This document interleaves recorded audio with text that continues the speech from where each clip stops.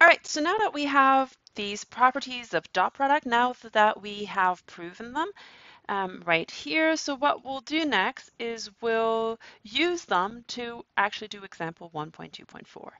All right, so in that example, let me write what we have. Assume that V has length 6,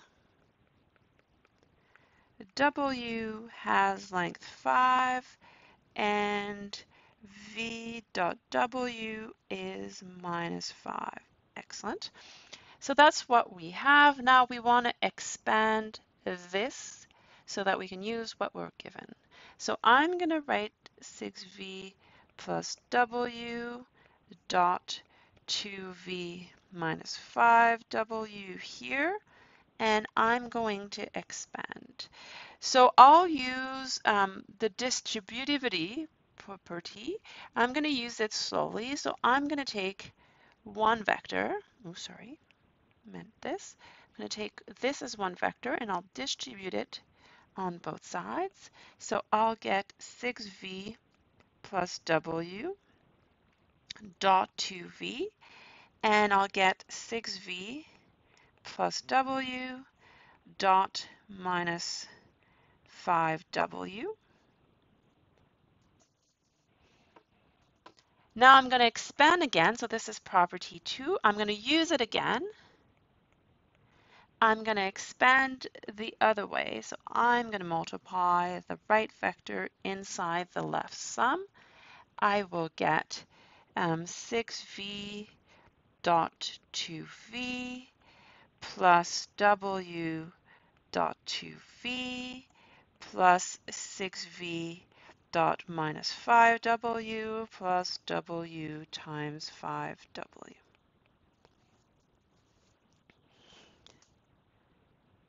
In that last line, there's a mistake. There's a notation mistake.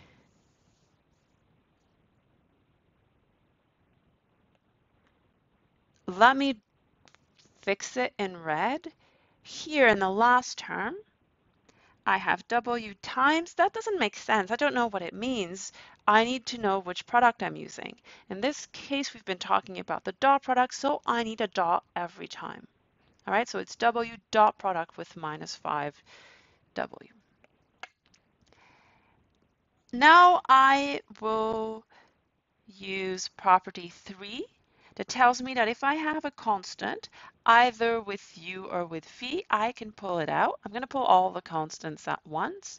So that will be property 3. I'll get 12 V dot V. It's tempting to use V squared, but again, we will see other products of vectors as well. So V squared, it's not clear which product you mean.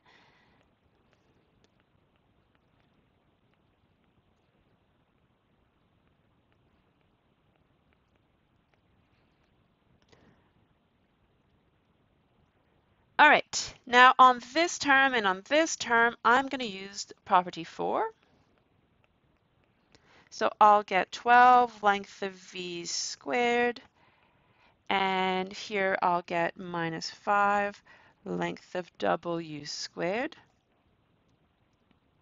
Now in those middle two terms, so that was this one, in the middle two terms, well, just this one, I'm going to switch them by using property 1 that tells me that the dot product is commutative.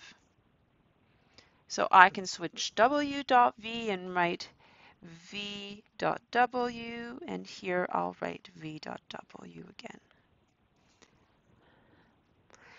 Now you could simplify the two terms and write minus 28 times V dot W. I won't do it. It's right either way. So I'll just replace by what we're given. Length of V is 6. This is minus 5. That's minus 5.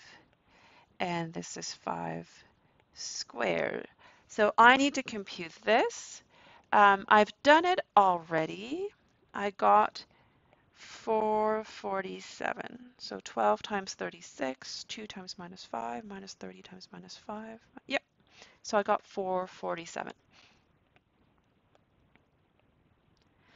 All right, so let me say this is the second time I filmed this because last time I got 260. So if you watch the next video, I'll show you this example again. It's going to look very close, but you'll see 260 at the end. That was my mistake. I apologize.